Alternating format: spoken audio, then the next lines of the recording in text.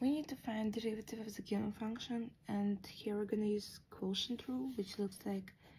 derivative of u over v equals to derivative of the numerator times denominator minus derivative of the denominator times numerator and over v squared. So we're going to apply this rule, and we differentiate our function with respect to x, and we get in the numerator derivative of sine of x plus cosine of x times e to the power of x and minus derivative of e to the power of x times sine of x plus cosine of x and over e to the power of x squared.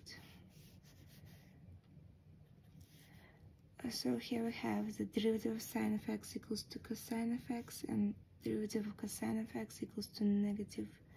sine of x times e to the power of x. Then derivative of exponential function, the function itself, and times sine of x plus cosine of x, and over e to the power of x squared. Now we can take out the common factor, which is e to the power of x, and in the brackets we have cosine of x minus sine of x minus sine of x minus cosine of x, and over e to the power of 2x. So we get, in the numerator we get negative 2 sine of x, and here we can cancel out 1 e to the power of x, and we get in the denominator e to the power of x, and that's going to be our final answer.